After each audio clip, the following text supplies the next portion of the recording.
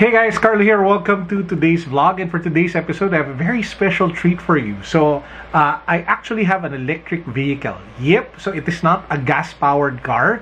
It is not a hybrid car wherein it is gas plus electricity. This is like, I think, 100% electric. So it's kind of like, what do you call that? It's kind of like Tesla. So this is from the brand Chery. I actually did the review of one of their cars. Didn't want to review because I'm not a car reviewer. It's more like an initial impressions. So what I want to do for today's episode, very quick lang, I'll bring you to the car because they need to pick it up from me tomorrow after the test drive. And I'll share with you guys my impressions. So with that said, let's go.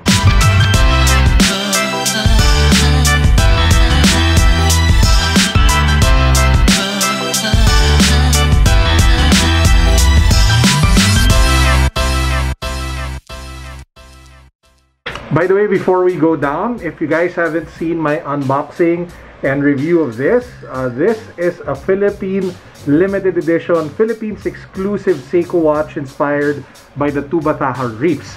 So this was released by Seiko just for the Philippines, 1,000 pieces. It's literally like the first Philippine, well, I guess official Seiko exclusive watch. I'm not sure if it's the first, but it is one of the first I've ever seen. So if you guys are a watch fan, watch enthusiast, and you want a Philippines inspired watch, check this out. I'll link it to my watch vlog where I did an unboxing and wrist review. So tara, ito na yung susi ng Chery. Let's check the car out. And ito nakadaming box ang aming kwarto. Babe, gawin ka naman, oh. Yuhu! Simisi. So ganun kadaming box ang aming living room. So those are all the stuff that we need to unbox and put on the channel. Mixed of shoes, gadgets, Off-White, Jordans, Yeezys, more Jordans and Nike shoes. Baymax, say hi. Yun si Baymax. Ooh! Baba na tayo, tingnan niyo kotse. Guys, ito na yung car. So this is like the Chery, I don't know what the name is. The Chery Arrizo. You know? So the Chery Arrizo is a pure electronic vehicle. Kailangan mo ng power bank. Dahil seryoso, it doesn't run on gas. So if you want to charge it, you'll have to find a 220 plug. And then inside this trunk, apparently, is a plug para ma-plug mo siya. Tinanong ko yung may-ari kung pwede power bank. Hindi daw. So testing natin yung kotse. So you have an idea what the charger looks like? Meron talaga siya. So this is a plug. So you plug it to 220. And then this one is what you put at the side of the car to be able to charge the car. So hindi talaga siya pwede pang power bank. Okay, so we're now here inside the car and I just want to show you guys what it looks like. So this is what the dashboard looks like. So it's all LED display. So there are no like physical toggles. You have the entertainment system over here, which of course also shows the camera. This is what, ano ba Tagalog English ng cambio, babe? The gears look like. So you just twist this knob if you want in neutral, drive, or reverse. The handbrake is this knob or button over here. And yeah, all the other controls from the air conditioning to the entertainment system. This device even has like Wi-Fi, so it will detect if there is any Wi-Fi signal near, and it will allow for you to connect. So if you want to play your favorite songs via the different apps, that should work. And also, if you take a look at different parts from the dashboard to the side, there's some sort of like mood lighting if you turn on the lights of the car. So medyo may pa-cool effect siya na ganun. And of course, you have this sunroof over here at the top.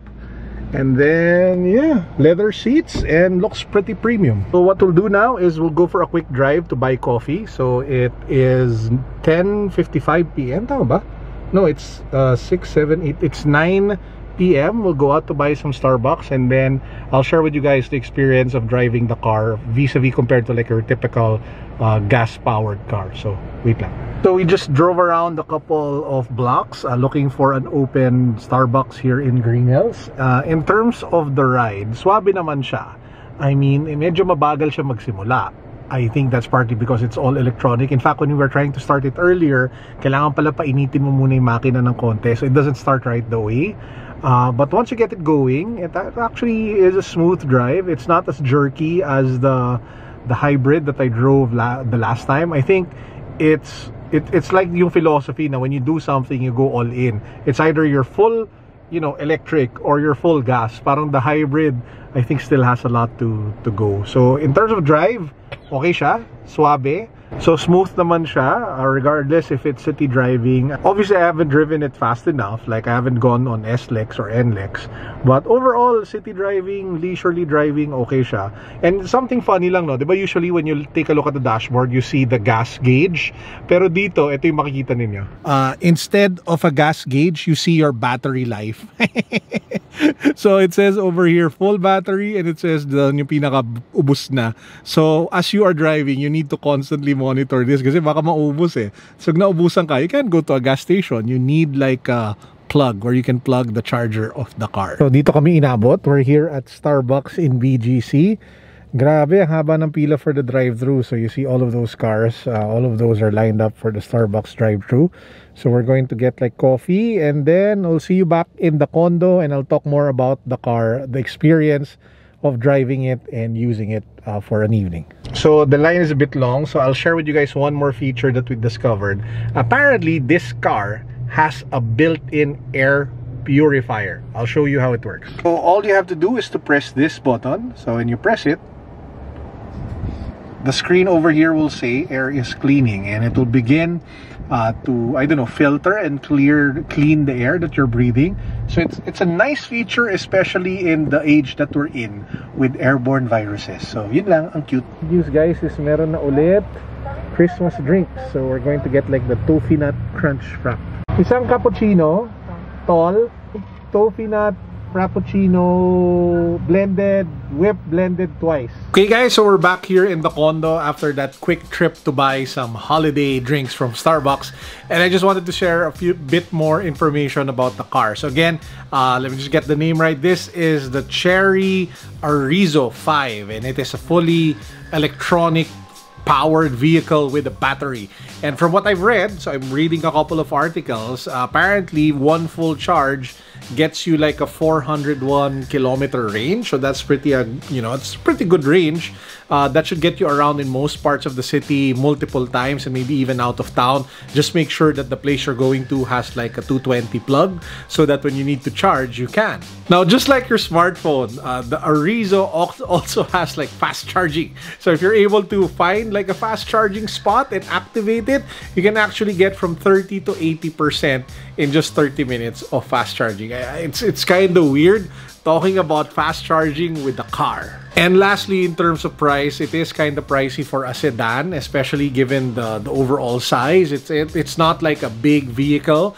This one will sell for 1.9 million pesos. But again, it is pricey, but you won't have to spend for gas anymore, right? So you'll just have to, I don't know, charge it every now and then. So there you have it. That's my experience with the Chery Arrizo 5. I don't know if you call it like the Tesla of the Philippines.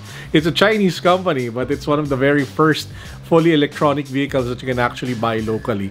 So I just want to say thank you to Chery Auto Group or Chery Philippines for sending it over, letting me test drive it. I appreciate it. Maraming salamat for the trust and loaning and lending the car for the test drive.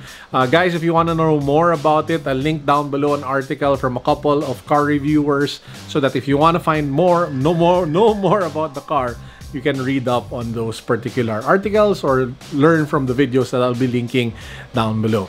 Okay, with that said, this is Carlo signing out. I hope you guys enjoyed this quick test drive. Peace, God bless. What's up? Boom.